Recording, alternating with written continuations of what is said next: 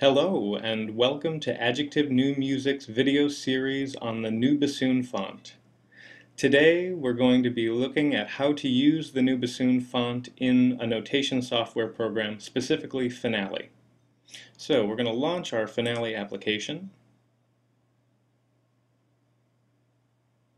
And we'll choose Default Document.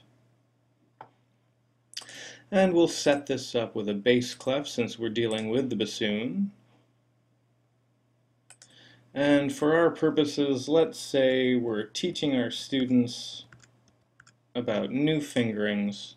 Maybe we're quizzing them on different types of fingerings, and we want to include a blank fingering chart above each of the notes so that they can fill each fingering in to the corresponding pitch.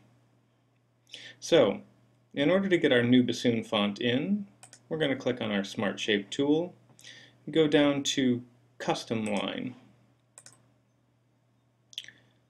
Smart Shape Options, making sure Custom Line is selected, select.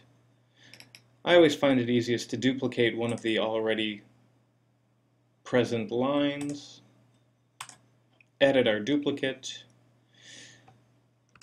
We're going to create a blank line, and down here, center position, we're going to write our text, changing our font to Neue Bassoon, and changing our size as well. Something a little more legible. Let's say 36. And so then we enter our blank fingering chart.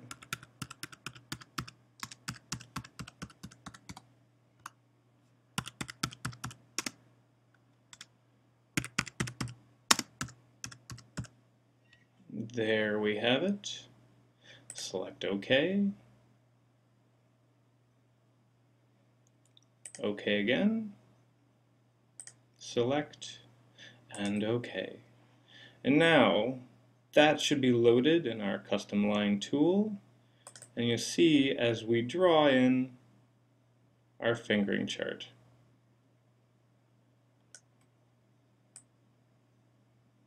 Position that above the staff, and we're ready to enter those blank charts, continuing to do so above each measure if we want.